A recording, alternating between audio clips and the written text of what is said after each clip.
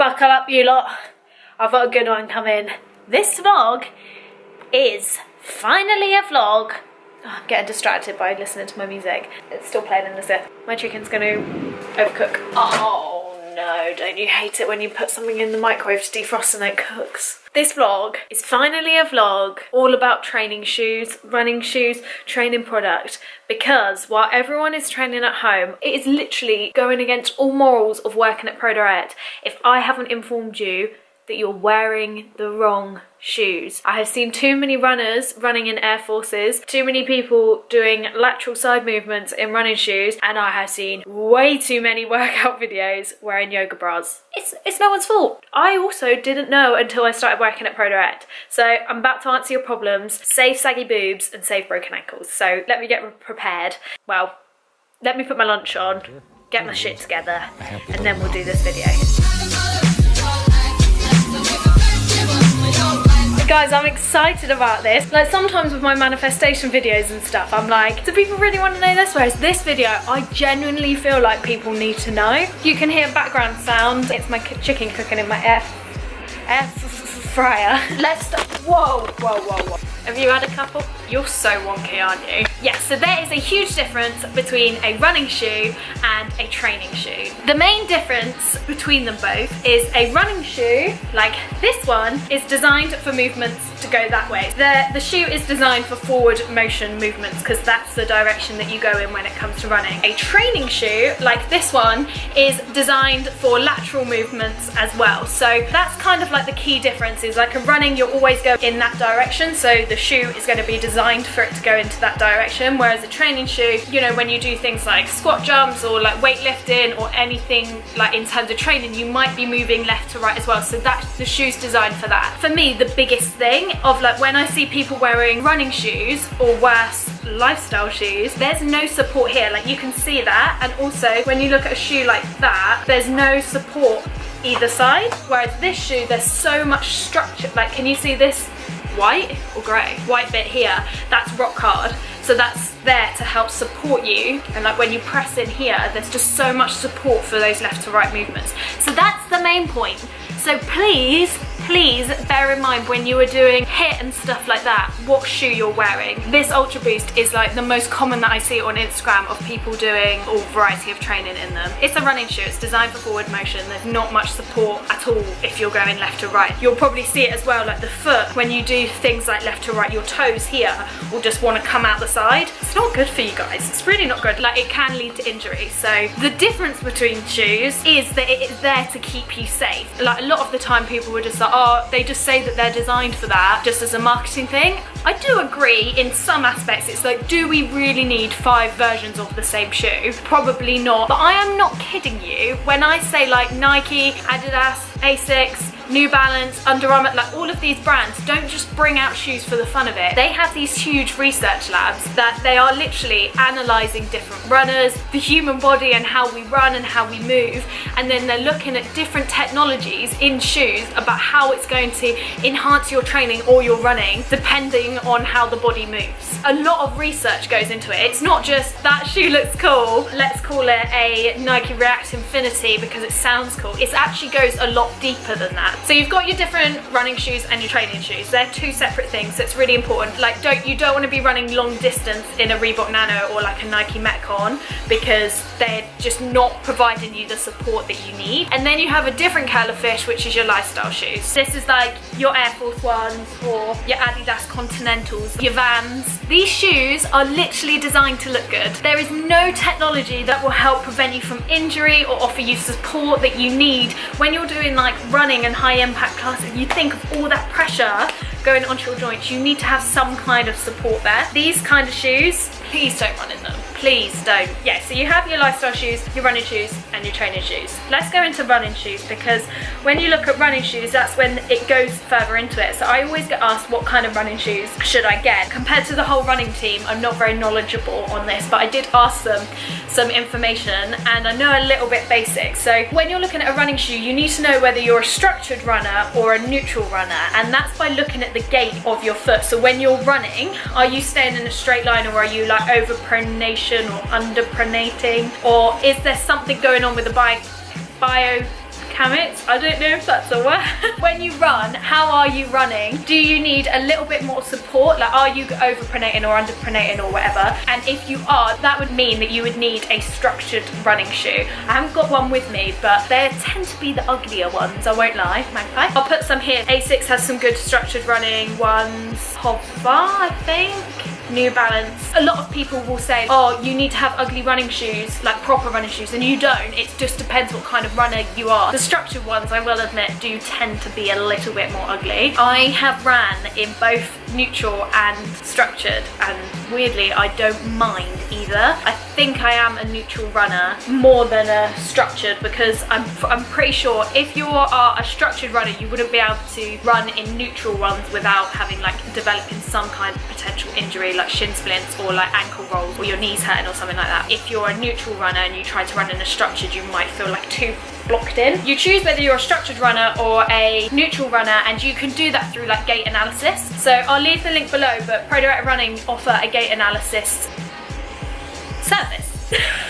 So you can like basically film yourself running on a treadmill, send it in, and they'll look at what kind of runner that you are. By the way, I don't know if I need to mention this on here or not. Some of these shoes I was gifted, but that's just because I work for ProDirect. I'm talking only about ProDirect because I work for them. I'm not gonna like start telling you about other retailers. This isn't sponsored, like work haven't told me to do this. I don't know, I felt like I needed to declare. Yeah, you're either structured or neutral. Either one, you would then look at the variety of shoes that there are to offer. So ProDirect Running have like a huge range. It's a ridiculous amount of range, and then it does kind of come down to brand preference, look preference. That's when you can start to kind of like choose your colours and what they look like. What I tend to find is like people go on and they're like, what shoe do I want? And they just go for the one that they like, and actually that probably isn't the best shoe for them. So when I spoke to Katie on the running team, she said for a structured running shoe, go for like the Asics Gel Kayano, and then if you're a neutral runner, then the Nike Pegasus are a really good one, and I used to run only in Pegasus. They're really nice to run in, really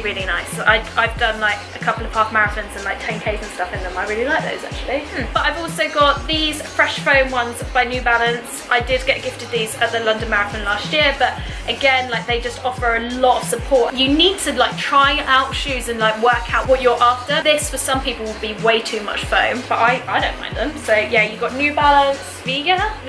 So if you're vegan, they're a good runner for you potentially. And then you've also got like the Adidas Ultra Boost. I don't get on with Ultra Boost. I don't think they're the best runners, and I'm pretty sure in the industry, in terms of like running, I don't think they're that well received as an actual running shoe. So yes, you have structured and neutral, and then you even have like different varieties of like speed shoes or like trail running shoes and stuff like that. Really, if you get like your structured or your neutral right, then you're kind of alright. Nike have also developed other shoes, which okay, yeah, I guess could be a marketing thing, but I've seen the technology and I've seen how they break it down, and it makes sense. So this is a new one that they launched this year. This is the Nike React Infinity shoe, and it is designed to help prevent injury. Basically, like you've got a wider sole here to help.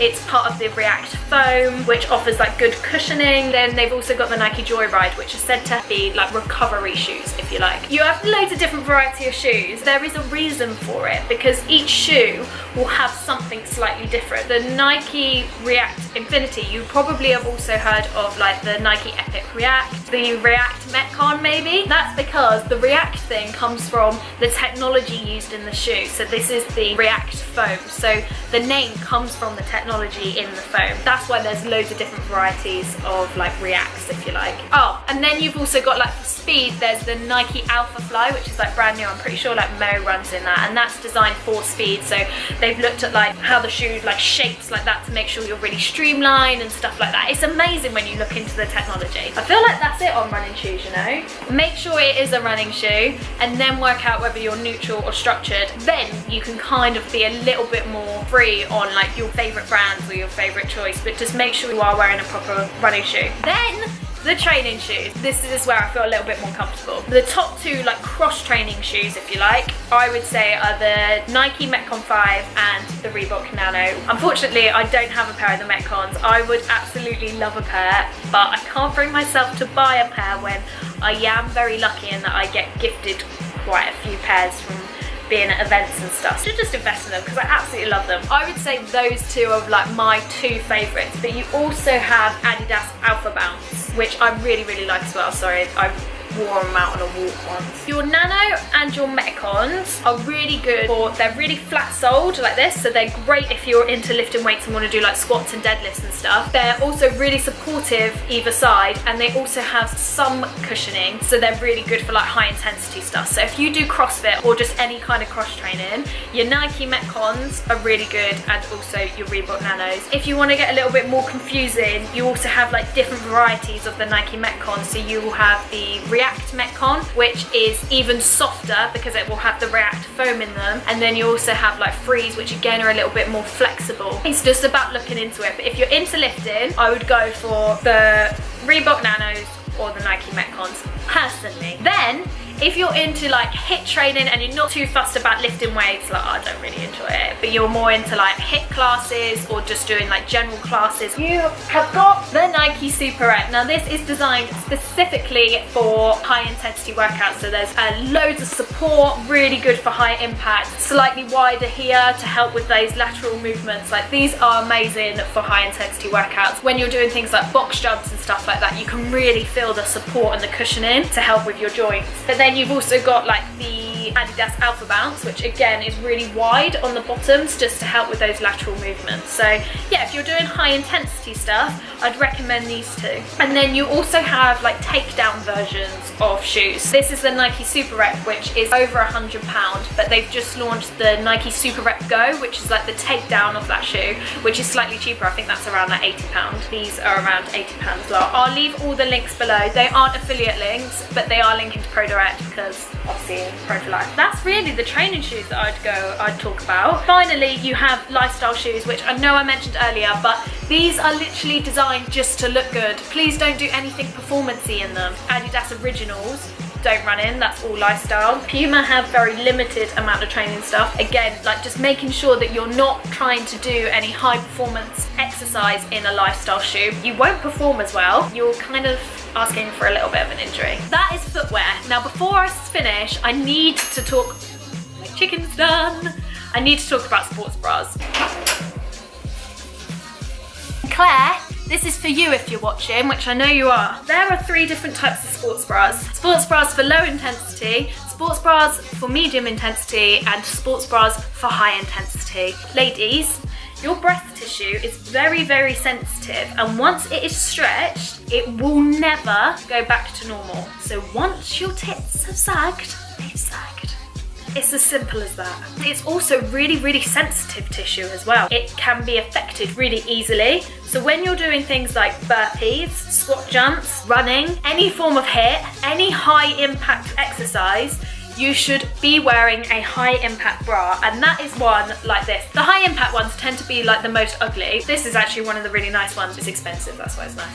But you want so much support. So these are the ones that will feel really tight, and when you jump up and down, you will not get any movement at all. You need to be making sure that you're getting really, really, really, really, really enough support. You need to be making sure you're getting enough support. So a nice strong back, really tight straps, making sure it is really tight against the skin. This is another high impact one as well. You should normally on most good sites, you can shop by intensity to make sure you're getting the right one. Just making sure that it's suitable for the exercise that you're doing. Also, bras don't have a long shelf life, so as soon as they start to feel like loose around the straps or like loose around here, it's gonna be loose in the cups. So once they sag, you can never go back. And then you have like medium impact ones, which I don't actually have one to show you, but that's good for stuff like weightlifting, cycling, different types of movement. That's like, there is a bit of intensity, you will need a bit of support there, but you're not like running where like they're literally like jogging up and down. And then you finally have light support bras. Claire, pay attention. Now these are the ones where the straps are like this, and they make your boobs look great, pretty V-neck. The lightweight bras tend to be the prettiest. I've got one on now actually, sports bra, don't worry.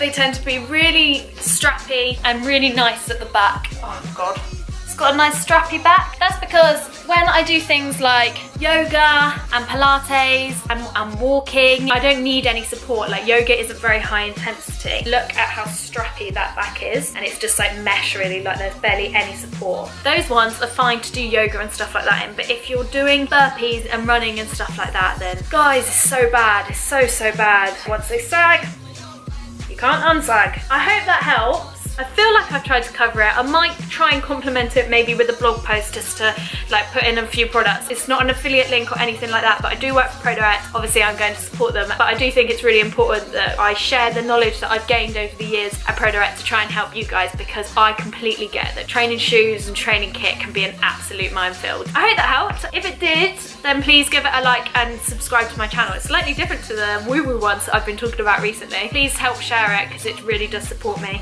If you've got any questions, slide into my DMs on Instagram. I'll put a list of my recommended shoes down below as well.